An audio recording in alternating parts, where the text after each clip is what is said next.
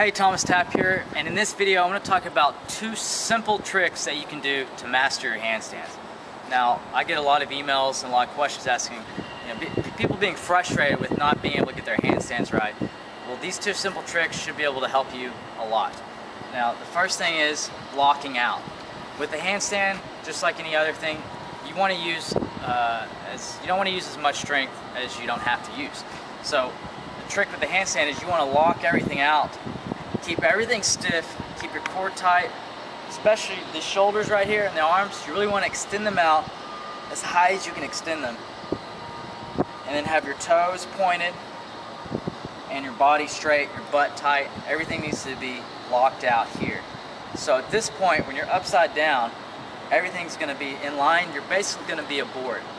And then, so you're locked out, trick number 1. Trick number 2, using the hands. This is going to be your balance point. Whenever you feel yourself going a little forward or this direction, you're going to press on with your fingertips. If you feel yourself going backwards, you're going to push down on the palms.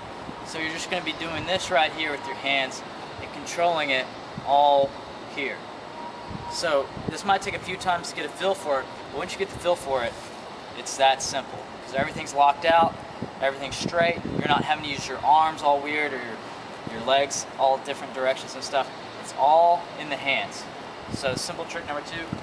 So you can use just a wall on this, or you can just do it on the ground like I'm doing. I already have my handstands down decent, so I'm just going to do it on the ground.